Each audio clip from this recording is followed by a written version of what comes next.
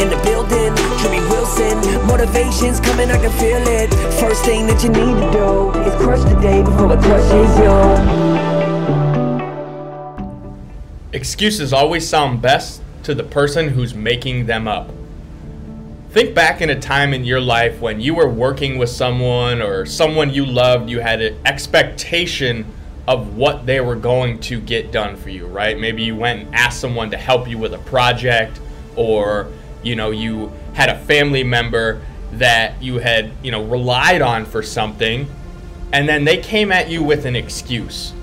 And maybe the first time you're like, okay, I understand, like you're trying to be giving and empathetic to these situations.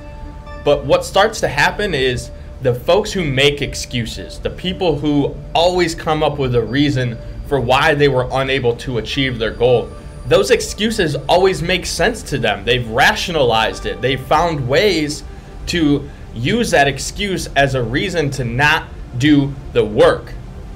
Maybe that person is you. Maybe you know what you need to be doing. You have a very clear understanding of the steps that it's going to take to get to that next destination in your life, whether it's in your fitness or in your business or your relationships at home. You know what you're supposed to be doing. But the moment you start letting those excuses in, you start to rationalize them. You start to use them as a crutch. And you don't need a crutch. You're put here on this earth to walk in your greatness, to become the most elite version of yourself. But as soon as you start letting those excuses run free and you start using them as a reason not to do the work that you know needs to be done, you're going to start thinking, that doesn't sound bad. I think that's a good enough reason not to do this. And that's going to destroy you. That will absolutely ruin any momentum that you had moving towards your goal. Because excuses always sound best to the person who's making them up. There's always a way to rationalize, to say that, okay, now I make sense of this. But if what you're rationalizing in your head is a reason not to do the work that you know you need to do, where's that going to put you in life? Is that going to put you closer to your goals? Or is that going to take you 10 steps back?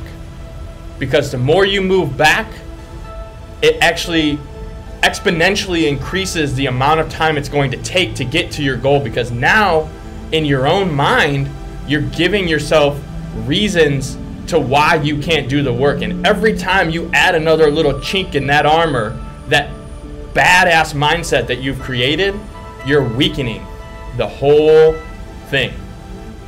So really stop making excuses right now.